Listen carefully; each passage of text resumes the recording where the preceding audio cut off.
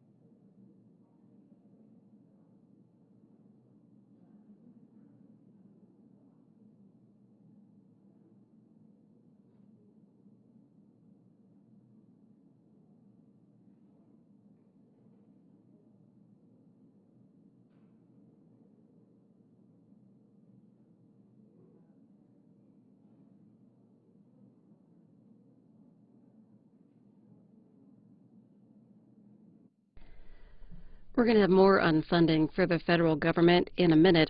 First, an update from the Associated Press.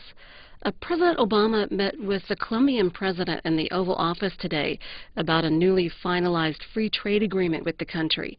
The Obama administration announced the deal yesterday after the Colombian government agreed to take additional steps to protect worker rights.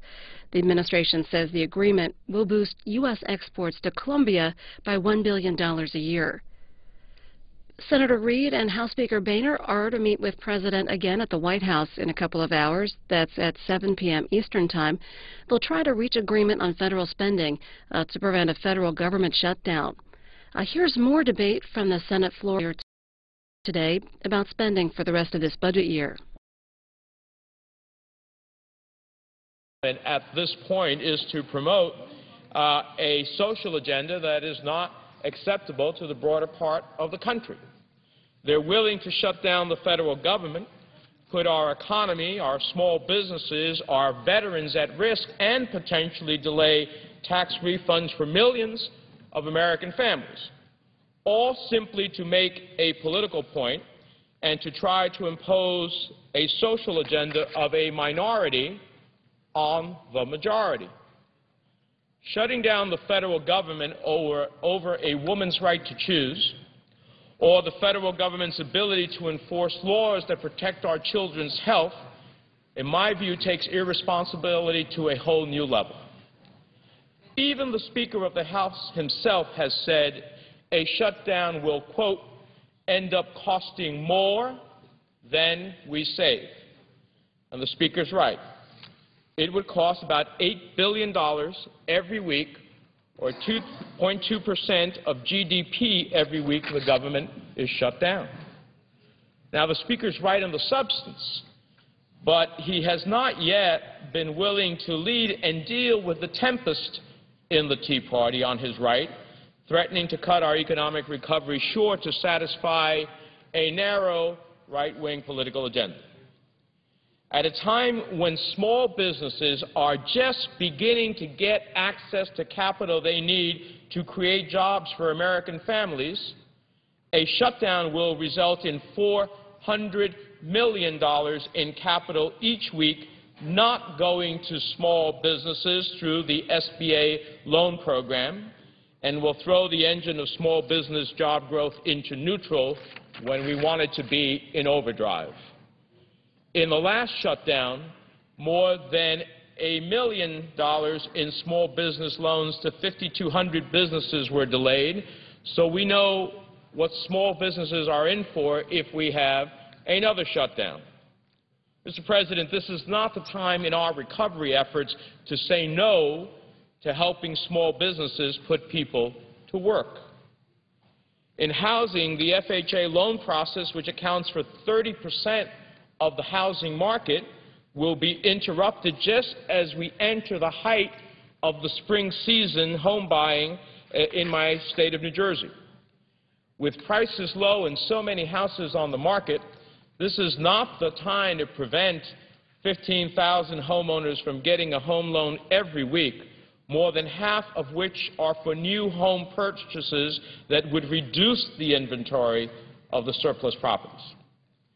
Now, unfortunately, because Social Security is a mandatory fortunately, I should say, because Social Security is a mandatory funding program, seniors and the disabled will continue to receive their checks.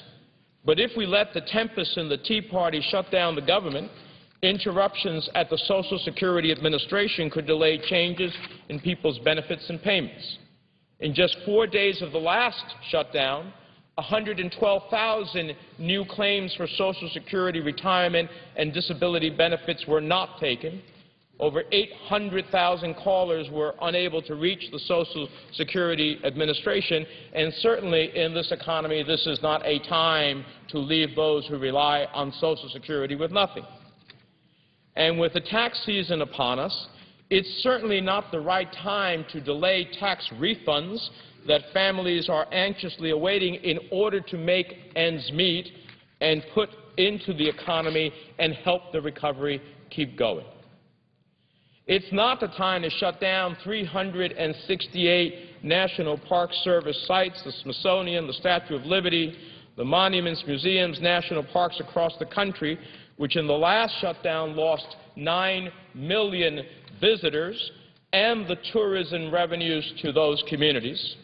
And given that our last shutdown occurred in the dead of winter, we can expect a shutdown in the midst of spring breaks and high tourist season to have a much larger impact on tourism revenues and family wallets who have already booked trips to national parks and planned visits to national monuments and museums. And to put it in context, if we shut down the government for 5 weeks, we could lose up to $1.2 billion based on the $12 billion worth of visitors brought to the national park communities last year.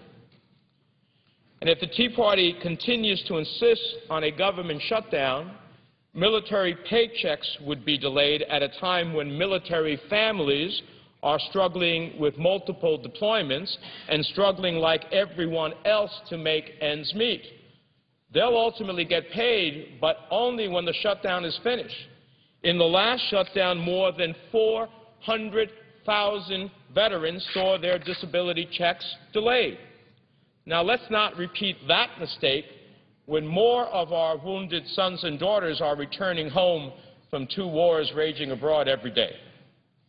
And if the Tea Party continues to insist on a government shutdown, clinical trials of life-saving drugs will be halted, new patients will not be accepted into clinical research programs at the National Institutes of Health. If the Tea Party continues to insist on a government shutdown, they'll put our entire economy at risk. As a matter of fact, business leaders have said that a shutdown could result in higher interest rates and chaos in the markets. Every week, 350 import licenses could be delayed, resulting in holding up billions of dollars in American exports at a time when we need those exports to help fuel the recovery. During the 1995 shutdown, $2.2 billion in U.S. exports couldn't leave the country because 1,000 export licenses could not be issued. Ivan Seidenberg, the chairman and CEO of Verizon, who is also the chairman of the Business Roundtable, said, and I quote, "I don't think any of the CEOs would welcome a government shutdown. Problems for business would run from contracts being postponed to disruptions in the supply chain." John Engler, the president of the Business Roundtable, said, quote, "Business would face the danger of the law of unintended consequences. Interest rates could rise and there could be turmoil in the financial markets."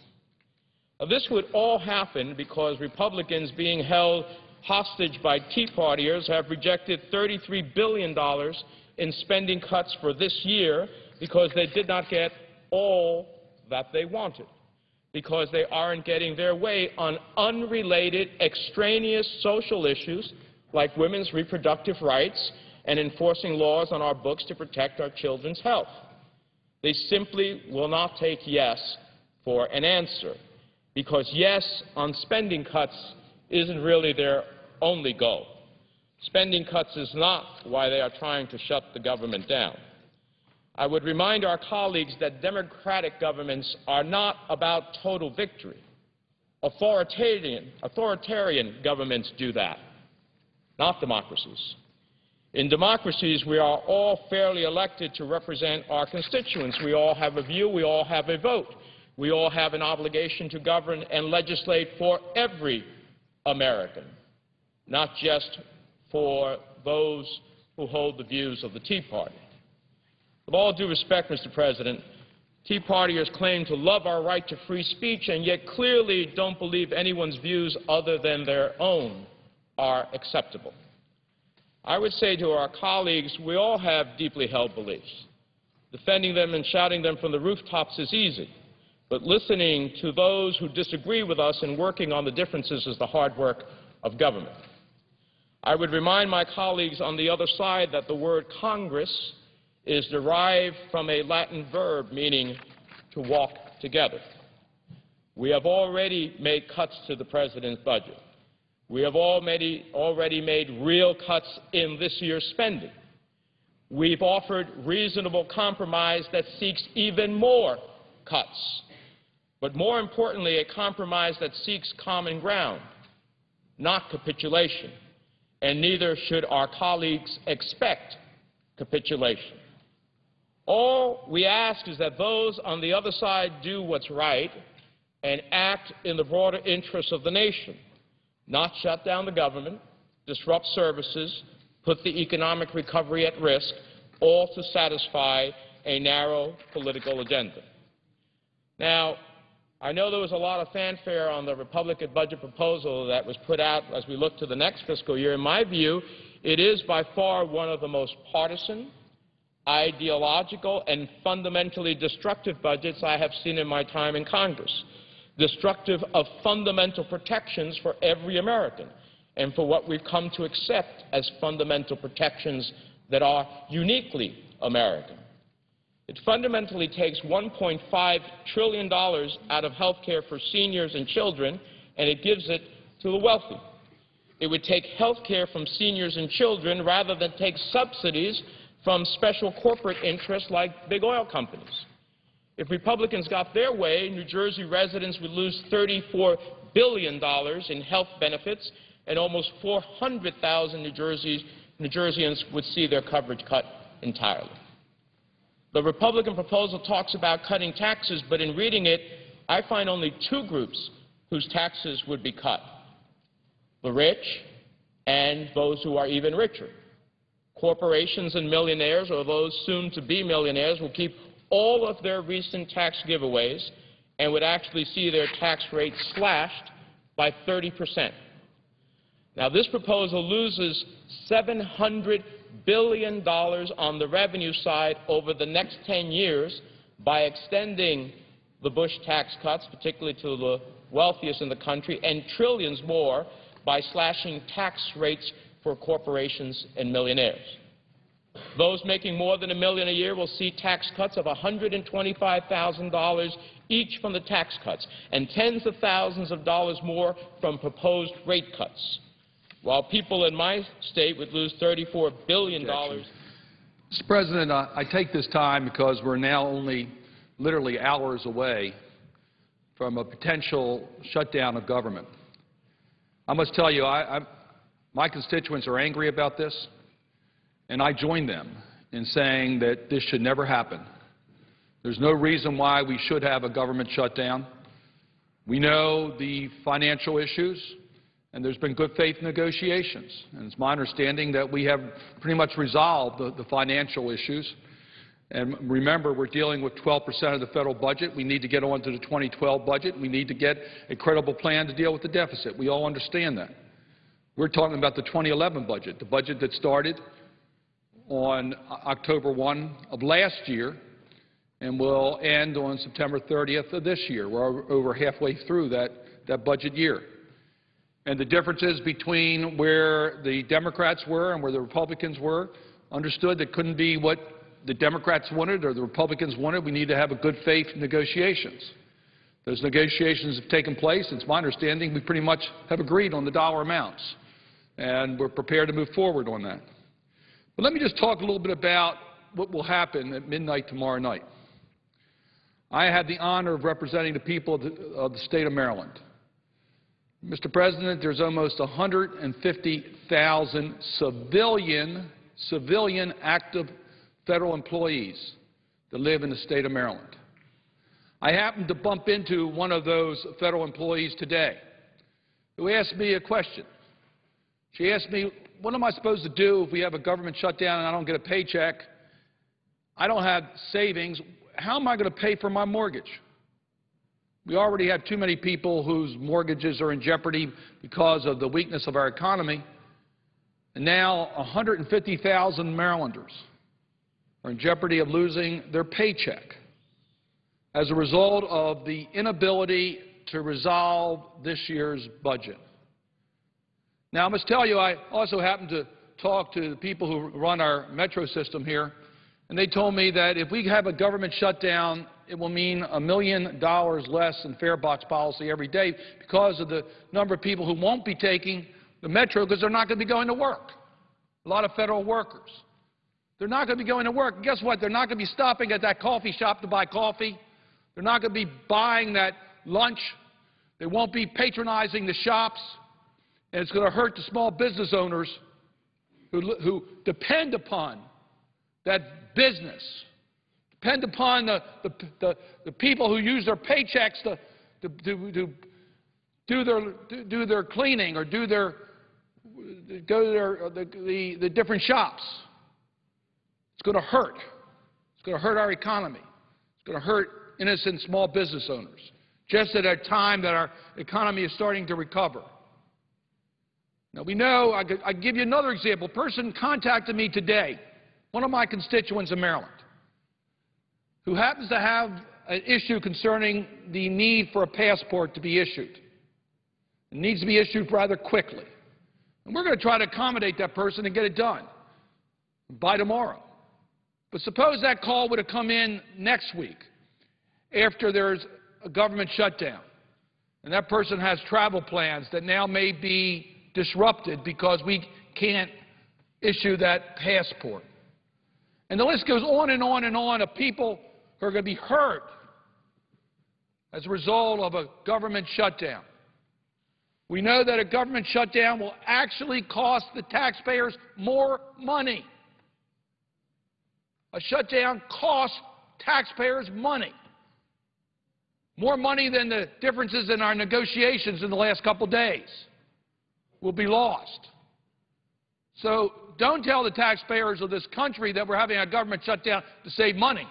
It won't save taxpayer money. It will cost them additional monies and will jeopardize our recovery. And individual people are going to get hurt as a result of the government shutdown. So, Mr. President, what's the issue here? I've already said that the money issues, this is a budget debate, we pretty well resolved the money issues. So it's not the dollars, not the differences you've heard, and the differences, quite frankly, were rather small compared to the size of our of our budget deficit and the gap between spending and revenues. The issue that is now being raised by the Republicans has nothing to do with dollars, but has to do with their social policies. Their social policies. Has to do with family planning. Has to do with the Environmental Protection Agency being able to enforce our environmental laws, the Clean Air Act. Does that sound familiar? It should, because we debated those issues on the floor of the Senate yesterday. And we took votes on these environmental issues yesterday on the floor of the Senate, as we should do on debating these issues on their own individual merit. It shouldn't be included in the budget resolution for the remainder of this year. That's not the appropriate place for it. We're not here to debate the social agenda. Those issues should be done on the bills, the substantive bills that come forward. So you sort of get a little suspicious here as these issues are being raised as to whether, in fact, those who are negotiating on the Republican side are sincere in trying to reach an agreement to prevent a government shutdown, or whether they continuously change the goalposts and the rules in order to bring about a government shutdown.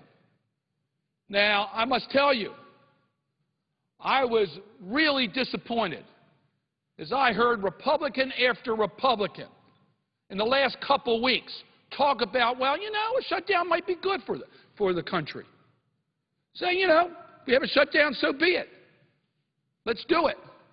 Even some Republicans calling for a shutdown. I understand there's a problem that the Speaker of the House has in dealing with the members of the Republican caucus who belong to the Tea Party, and they're insisting that he doesn't want to see any compromise. I understand that, but those members don't control the process. We have a majority of the members of the House, a majority of members of the Senate that are prepared to move forward with this compromise that will not only keep government functioning, but will allow us to get on to the real issues of dealing with the deficit of this country by looking at the 2012 budget, where we will be considering more than just the discretionary domestic spending cuts, where we also could take a look at the other programs, including military and mandatory spending and revenues, and get a credible plan to deal with the deficit. We have enough votes among the Democrats and Republicans to pass this compromise. We don't have to yield to the extremists on the Republican side in the House that don't want to see any compromise whatsoever. But what really worries me is that perhaps the design here is really to close the government. That's what the Republicans want. I know that Speaker Boehner got a standing ovation when he informed his caucus to begin preparing for a possible shutdown. So, Mr. President, these are serious issues. Like that Marylander who I talked to today, who may in fact lose her home if there's a government shutdown. Or that constituent who had planned a trip and found out that because their passport will expire shortly, they need to get it renewed before they're permitted to enter a foreign country, and will need to get that passport tended to, or lose the opportunity to travel, perhaps for a family event, or perhaps for business. Or the taxpayers of this country who are scratching their heads saying, what are you doing, adding to the cost of government, when I thought this was a debate about reducing the cost of government. It's not about the dollars. If we have a shutdown of government, and I really hope we don't have a shutdown of government, but if we have a shutdown of government, it's not the dollar difference. It's the social agenda that the Republicans are trying to push through this document that shouldn't even be on this document, that they're now using as a reason to deny a compromise from moving forward, and it's the extreme elements within the Republican caucus that are saying, let's have a government shutdown, that would be getting their way. Mr. President, there's still time remaining. I hope that common sense will prevail. I hope people understand how serious a government shutdown is to our country, to our image internationally, to our ability to conduct international business, as well as to provide the services to the people of this nation who expect those services. We still have time. This is a democracy. Let's the majority rule. And I really do think we have the majority of Democrats and Republicans alike that want to bring this issue to conclusion. Know that we have a good compromise done right now that compromises the differences between what the Democrats would want and what the Republicans would want. That's how the process should work. So, yes, I'm here representing the people of Maryland, including a large number that work for the federal government and a large number that depend upon those who work for the federal government and a large number who depend upon the services of the federal government to say, let's get this done, not yield to the few on the Republican side in the House. Let's get this job done for the people of Maryland and for the people of this nation. And with that, Mr. President, I would yield the floor and notice an absence of a quorum. Clerk will call the roll. Mr. Akaka.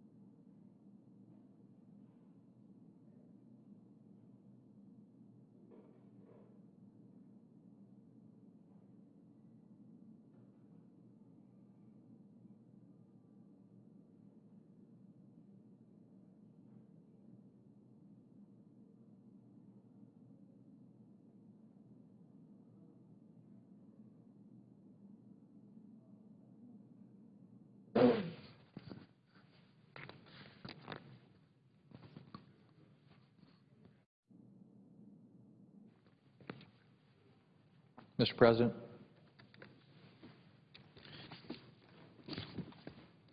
Senator from South Dakota. Mr. President, are we in a quorum call? Yes, we are. I would ask unanimous consent the quorum call be dispensed with. Without objection.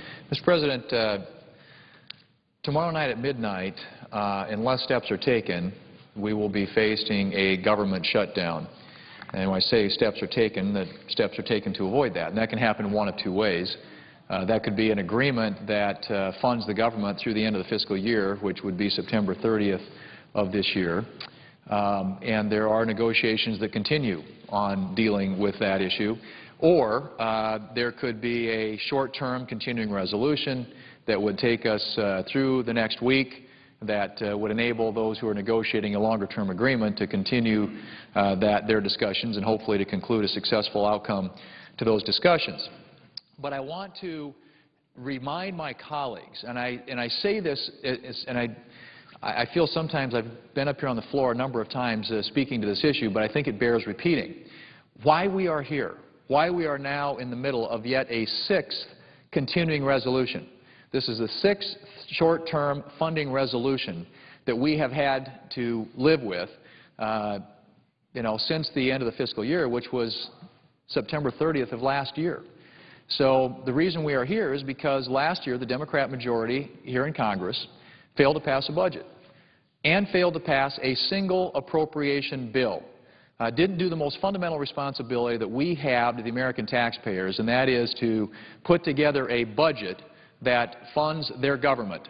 And so we have funded the government through these successive continuing resolutions, which, as I said before, we are now in the middle of the 6th short-term funding resolution, which expires tomorrow night at midnight.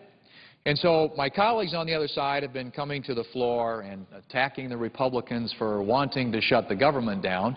And I would say to my colleagues, Mr. President, that nothing could be further from the truth. I think everybody here recognizes that no one benefits from a government shutdown.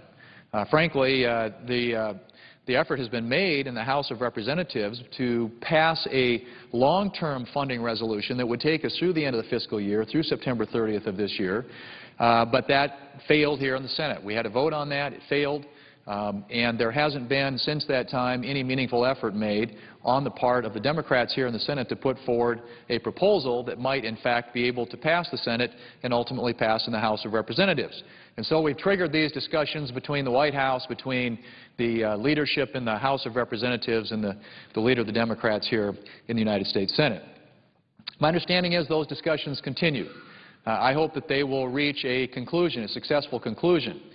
But until that time happens, we need to do something to make sure that the government stays open beyond tomorrow night at midnight.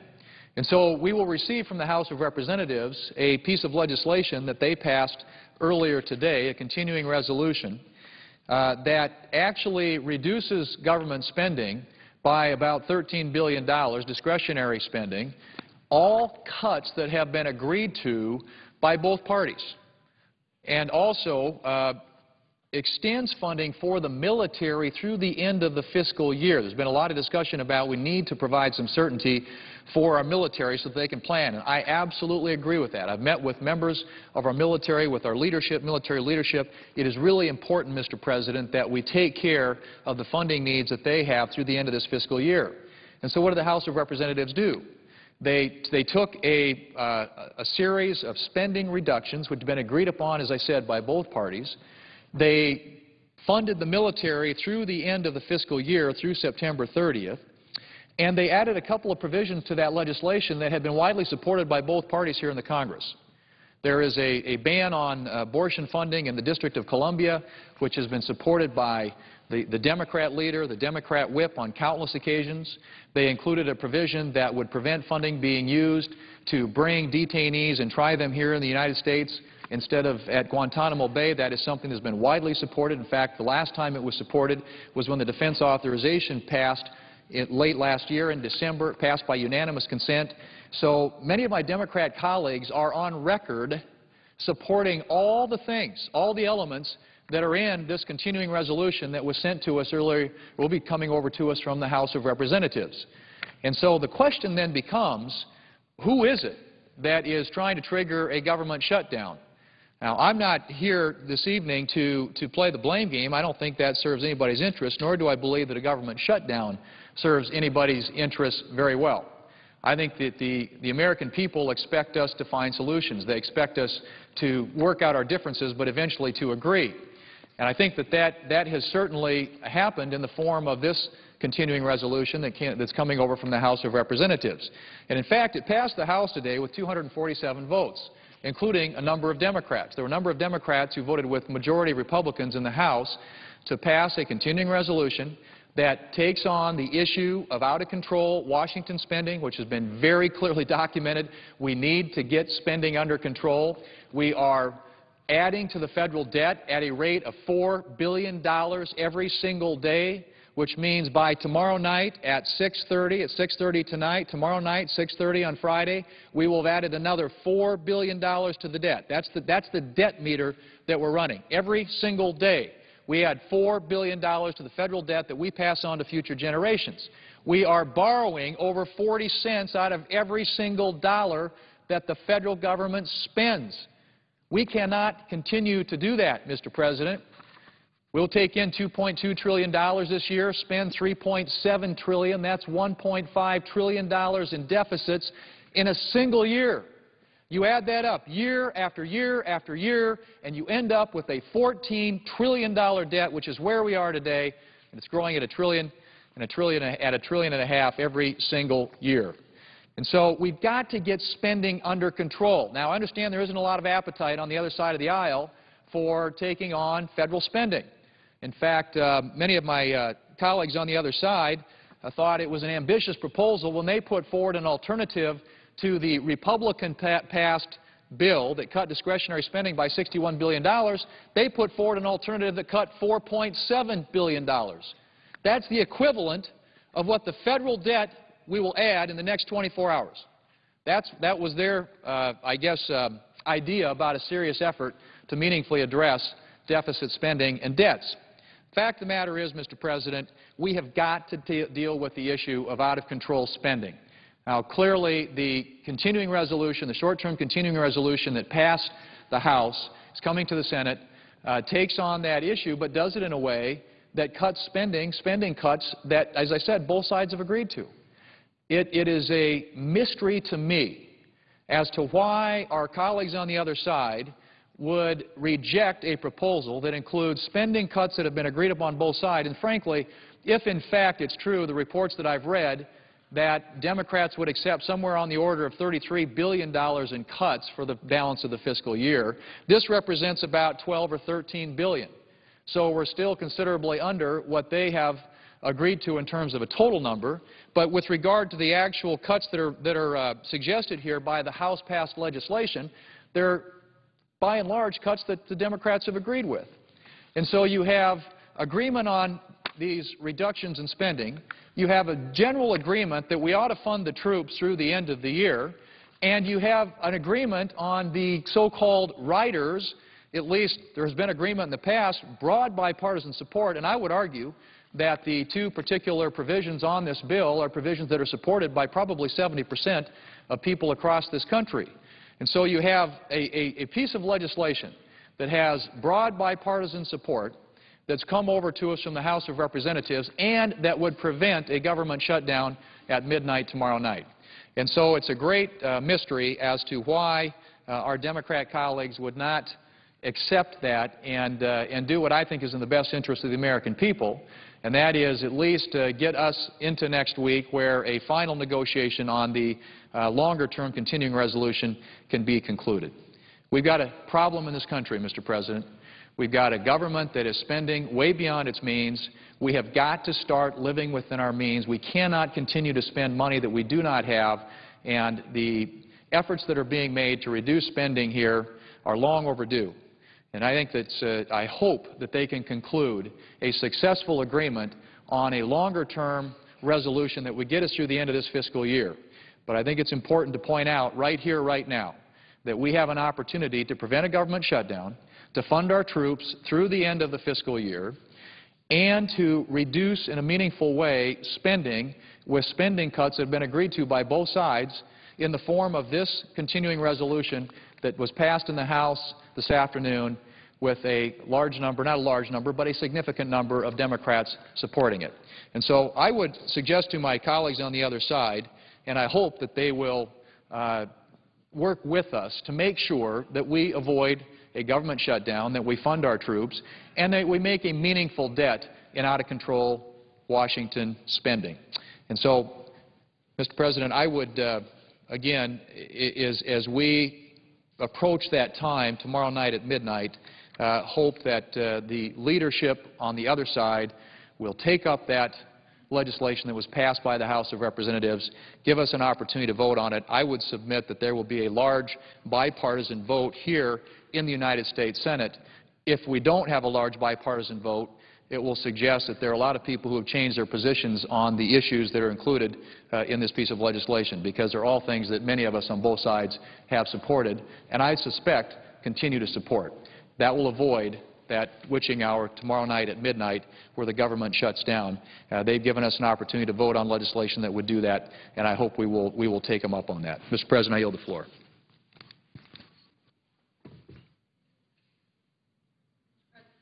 Senator from Missouri. Mr. President, I think there are times around here that we lose sight about what real people are doing in our home states. I think we lose sight of the struggles, their daily struggles, how they live their life with integrity and honor every day and go to work. And yesterday, we got a call in my office from a young lady, and she was on her cell phone. She's a nurse's aide at the VA hospital in St. Louis. She was on her break, and she was on her cell phone, and she talked to the young lady who answers our phone and said, I want you to tell the senator that I've got kids, and I bring home the paycheck, and the way I feed my kids is with my paycheck I get working here at the VA hospital, and I'm scared. I'm scared about what's going to happen if all of a sudden I quit getting my paycheck. I've got really no place to turn. I'm a single mom, and I am very worried. And then she said, would you hold on a minute? And then she handed her cell phone to someone else in the break room at John Cochrane VA Hospital. And then that woman handed the cell phone to another woman. And by the time this conversation was over, the young lady that answers the phone in my office had talked to a half a dozen women who don't make a lot of money, who go to work every day caring for our veterans in a veterans hospital. And you know what they all said? Why is this happening? Why is this happening?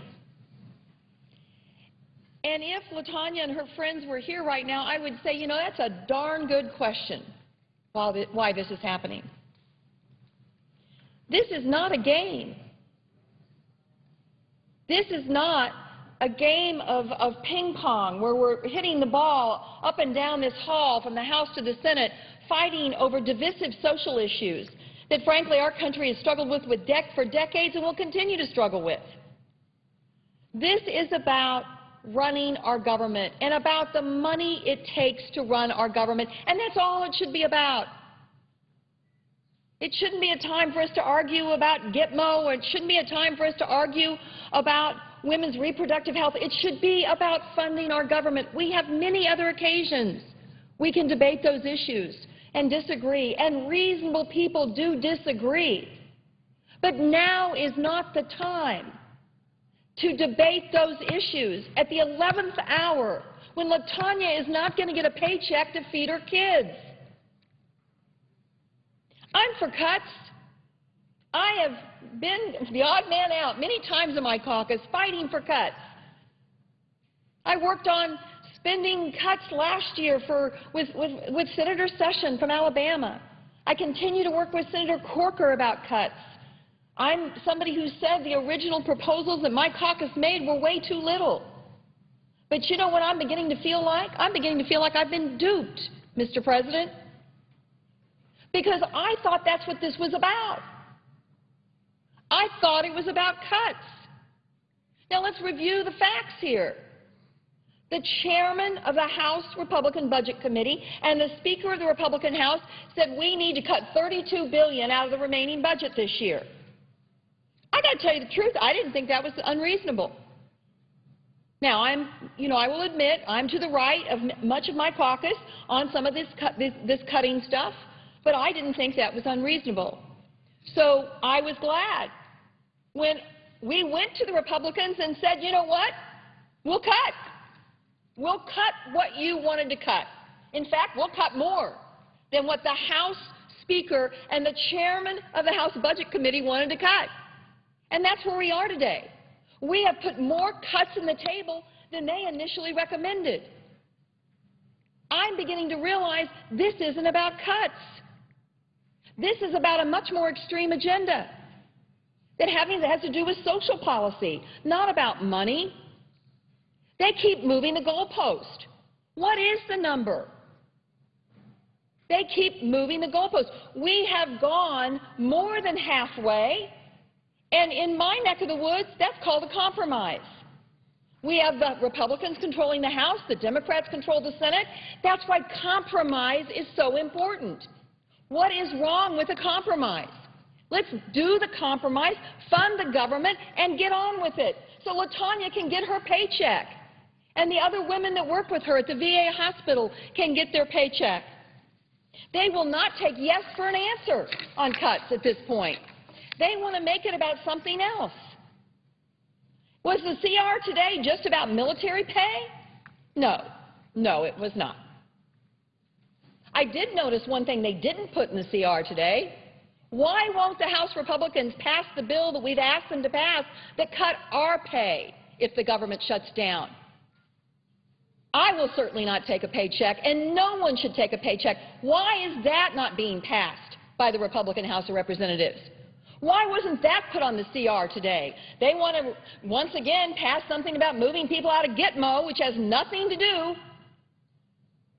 with the budget through the rest of the year. When they were doing the Gitmo thing, why didn't they put the pay for members in there? Why didn't that occur?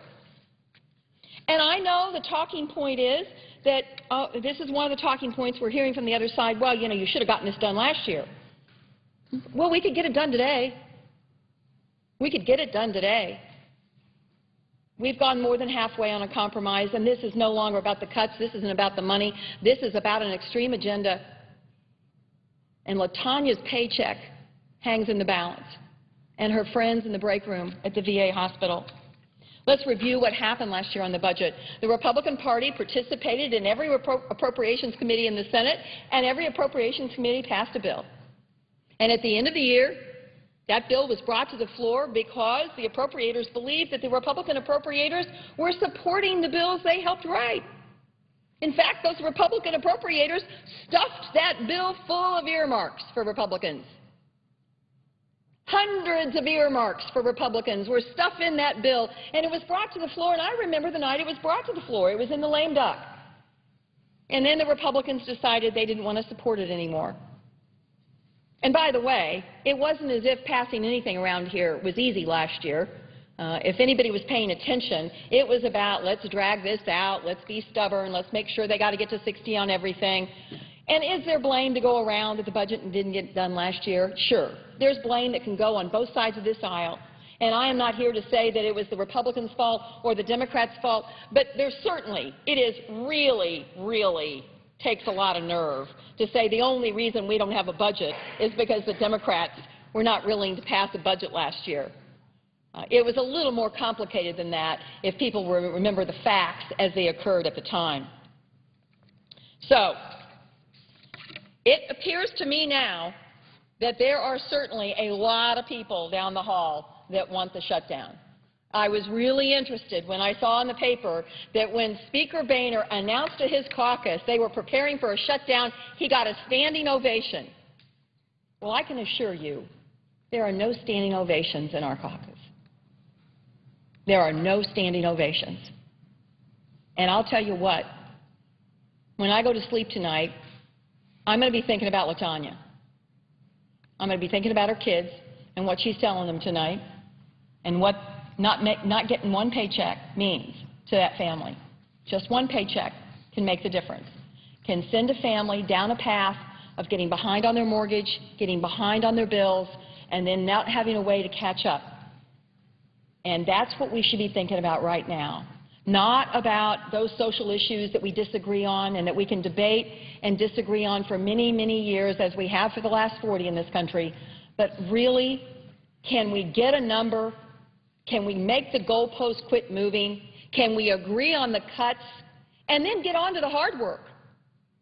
I mean, how embarrassing is it that we are fighting over literally a few $1 billion in differences?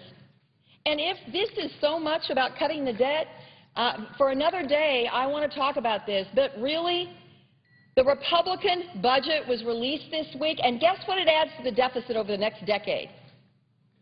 The Ryan Roadmap, $8.2 trillion it adds to the deficit over the next decade.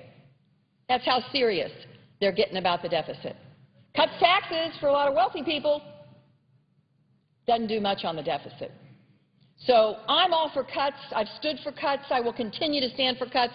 This federal government has to shrink. But what's going on right now is a political game, and it's shameful, and it should stop. And we should make an agreement on the numbers, move on, and make sure LaTonya gets paid. Thank you, Mr. President. I yield the floor. President. Senator from Wyoming. Thank you, Mr. President. Mr. President, I come to the floor today as someone who lives in a state, Wyoming, where we balance our budget every year, where the citizens of our great state, families all across Wyoming, live within their means, balance their budgets, know what it means to have to live within a budget.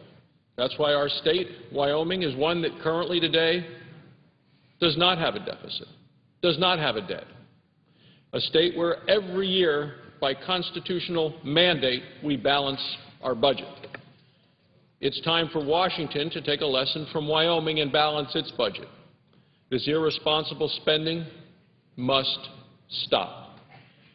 Here we are, a day from when it looks like we may be dealing with a government shutdown, and I'm ready to vote. I'm ready to vote for a bill that already passed the House of Representatives early today. I'm ready to vote to keep the government open, to keep the government functioning, to make sure services are there. The bill's passed the House. You know, people who studied civics in school realize that that's how we make a law in this country. Pass the House, pass the Senate, goes to the President, signs it into law. Bill's already passed the House, come into the Senate. I'm ready to vote. I don't know where the other senators are. I'm ready to vote. Now, I just heard my colleague from the other side of the aisle talk about a shutdown and who is rooting for a shutdown. I think it's no surprise to people who may be watching at home that it is former Democratic National Committee Chairman Howard Dean who was rooting for a shutdown. The former chairman, the Democratic National Committee, says, quote, "I think it would be the best thing in the world to have a shutdown." He's the spokesman for the party of the other side of the aisle. Well, that may be what he wants. I don't want to do that. I want to vote for the bill that passed the House. It's the only proposal that's out there. I haven't seen the Democrats offer anything. Even the New York Times said of the president, they said he was silent for too long. We've heard our previous speaker talk about the social issues. Well, let's remember that it is a convenient amnesia for the Democrats to talk about that specific issue because the President Obama, voted for and signed into law spending bills that included the exact same identical social issue in the past, the one that he is opposing today. So did 49 current Senate Democrats voted for a spending bill that dealt with that social issue. So why all of a sudden today it's different? Well, I believe it has to do with what the former chairman of the Democratic National Committee said, is that, hey, I think it would be the best thing, he said, in the world, former Governor Dean said, to have a shutdown. Republicans are proposing solutions, and what do we see from the other side of the aisle? We see one of the senators, the senior senator from New York, saying, I always use the word extreme. Seems it doesn't matter what's proposed. He says, quote, I always use the word extreme. There are tape recordings of him saying this. He then said, that is what the caucus instructed me to use this week. Regardless of how reasonable a proposal may be, regardless of the solutions that may be proposed, quote, I always use the word extreme. That is what the caucus instructed me to use this week. Mr. President, I travel back and forth to Wyoming every weekend, visit with people, and sit around at different locations. Sometimes it's a morning breakfast group. Sometimes it's people at lunch, dinner, community meetings. And I ask them, how many of you believe you have a life that's better than your parents had? And, Mr. President, every hand goes up. And then I say, and how many of you believe that your children will have a better life than you have right now? And very few hands go up. That's the problem, Mr. President. I ask them, what is the concern? Why do you believe that you have a better life than your parents did, but your children will not have as good a life as you do? And the answer they give is the debt. The reckless spending through Washington, reckless, irresponsible, unsustainable, and yet when we want to go ahead today, do cuts in spending, keep the military going, deal with the issue at hand, keep the government functioning so we can come back and continue to work on the debt and the spending, this body is not ready to vote. I'm ready to vote. I'm ready to vote for the only proposal that's on the table, the one that the Republican and the House of Representatives passed today. That's real leadership. It is a plan, and it will work. It's what the American people are asking for. Now, I have people from Wyoming all of the time who come to Washington, and they will say, you know, we realize that things are tough this year. They come and explain a program that is good for people in the community, good for children, good for seniors. Met with 6 or 7 groups like that today. Good for students in school. And they say, we know that all of us are going to have to deal with the realities of the facts that we can't continue with this unsustainable spending, where 40 cents out of every dollar we spend is borrowed. Significant amounts from overseas, our number one lender being from the folks in China. You say, is that your concern? That is absolutely the concern that I hear around the state of Wyoming. They see what the president of China comes over and tells those in America a few weeks ago that he wants the Chinese currency to be the currency of the future and the dollar to be the currency of the past. That's because he knows we have an addiction to spending, and it must stop. That's what I hear from people from Wyoming who come here as well. They say we need to make sure that we get the spending under control. It seems reasonable to get back to the levels of 2008 spending, Mr. President. You know, that's the level that many American families are living under. They balance their budgets. It's time for Washington to do it as well. So I know the people in Wyoming, and I've visited with a number through the week and in many communities last weekend, in Worland, in Casper, in Laramie. What they're saying is get the spending under control, do it in a reasonable manner. But for someone to come from the other side of the aisle and say, I think that the best thing in the world to do is to have a shutdown, and for another person to just say, I always use the word extreme, that is what the caucus instructed me to use this week, that doesn't solve the problem. That doesn't let us find a solution, and there is a solution on the table right now, and it is a solution that has been proposed, and this Senate ought to be voting on tonight. For the President to say, I'm going to veto it, shows that the President is truly not engaged in this process. He has been silent too long, according to the New York Times. His budget that he has proposed, The Economist, a world-renowned, respected publication, called his budget dishonest. That's not the kind of leadership we need. We need someone in the White House fully engaged, taking an active role and making sure we get back onto a course that is responsible, that allows us as a country to live within our means as families. No, because we have to stop spending money we do not have. Stop spending money we don't have. That's the way for Washington to behave in a responsible way, to make the difficult decisions that are necessary for the future of the country, to focus on the issues that affect families and they affect their needs. And for families that are trying to deal with kids and bills and a mortgage, they know what it means to have to live within their means. When we see policies coming out of this administration that are ones making the pain at the pump even worse, as families are noticing they're paying $700 on average more for gasoline this year than they did last year. That's money that's not available for other bills or for a mortgage or to help with their kids. Those are the issues they're facing. For people trying to pay for their own health insurance, realizing the increased cost of the insurance because of the Obama health care law that passed way over the objections of the American people, crammed down the throats of the American people by the other side of the aisle. The American people are saying, this is absolutely wrong. That's why I think we saw last November the election results that we did across the country.